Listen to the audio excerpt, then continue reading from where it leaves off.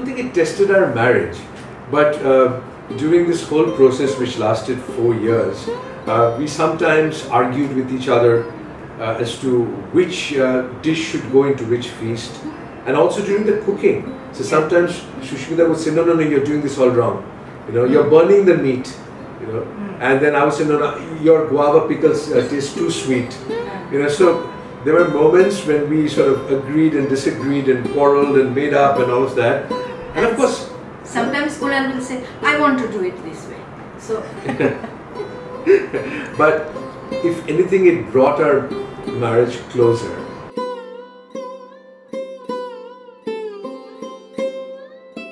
Is it a food book? And we say yes and more. Is it a travel book? Yes and more. Is it an album of photographs? Yes and more.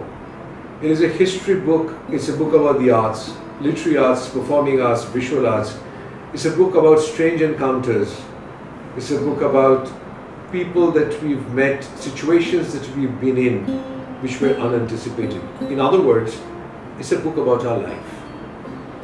And we think that all of us have exciting lives that we have led.